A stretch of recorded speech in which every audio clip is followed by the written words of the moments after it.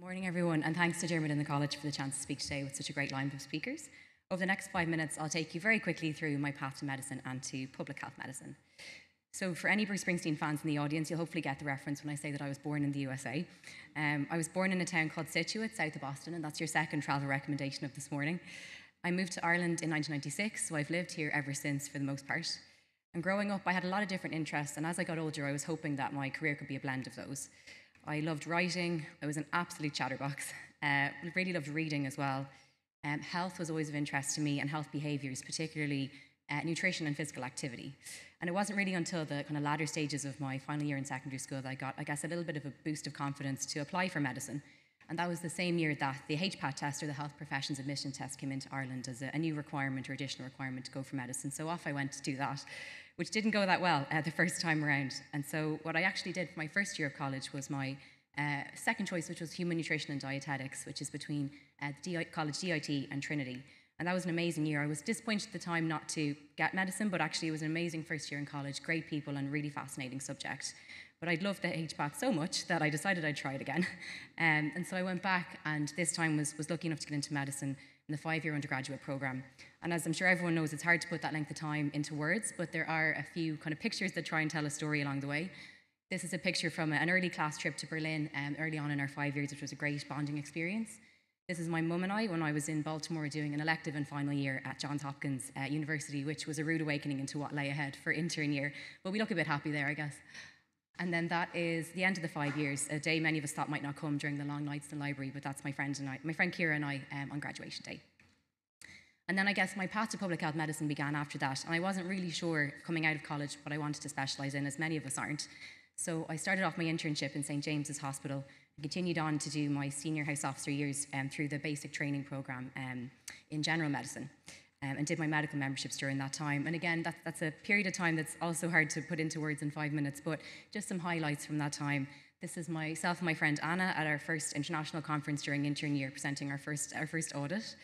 This is myself and my colleague Isolt, and hopefully Mary doesn't mind appearing in this picture as well, but this is our medical memberships graduation day. And bringing us back to the theme of yoga from Sean's talk, this is my other friend Ciara and I when we brought in a series of wellbeing focused events for our fellow NCHDs, doing yoga, mindfulness talks, and a nutrition focused evening. So you can see my interest in health behaviours had continued, and I guess coming to the end of my SHO training, what I was really getting interested in was prevention and the idea of prevention in medicine and how we can use prevention to improve our health. I was doing a lot of reading and writing around that time, and what kind of ended up happening was that I decided to add to my workload and start a blog in 2016, which I called The Irish Balance, and that was really my first foray into public health communication, although I probably didn't really appreciate that fully at the time. This is a picture of me, not on the X Factor, as the background might suggest, but winning an award for the blog in 2018, which is a really proud moment. Pursuing that interest, I couldn't really leave it behind, and so I went back to school, to UCD, to do a Master's in Public Health for a year in 2018, to see with public health and prevention in medicine what I wanted to do. This is a picture of me at the end of that year with very tired and very baggy eyes submitting my thesis, which was on shift work and health behaviours. And in that year, I applied to the Higher Specialist Training Programme in Public Health. I moved to Galway to start that in 2019. 6 months later, and the beginning of 2020, as we all remember all too well, and the COVID-19 pandemic arrived. And so it was a bit of a baptism by fire starting off in public health, but I got to work with some amazing people and learned a huge amount in a very short space of time. This is a picture of one of many sunrises over the long walk in Galway, which any West of Ireland fans will hopefully appreciate, all within 2 kilometres of my home at the time, but it really kept me going from a mental health perspective. And since then, I've worked at national level in the National Cancer Control Programme and Health Protection Surveillance Centre, getting to work with a lot of different public health colleagues and stakeholders on great, really interesting projects that have had population impact. And just in July of this year, I was delighted to work with Sean for a year working in PwC Ireland, doing one of the management consulting fellowships that's affiliated with the URCPI and is recently introduced and now expanded to EY and Irish Life Health since.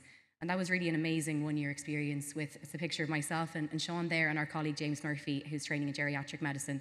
And both James and Sean really gave meaning to the word fellowship and friendship over that year, and we got to enhance our skills in leadership, project management, stakeholder engagement, and really organisation, and just work with a lot of different people. It was brilliant.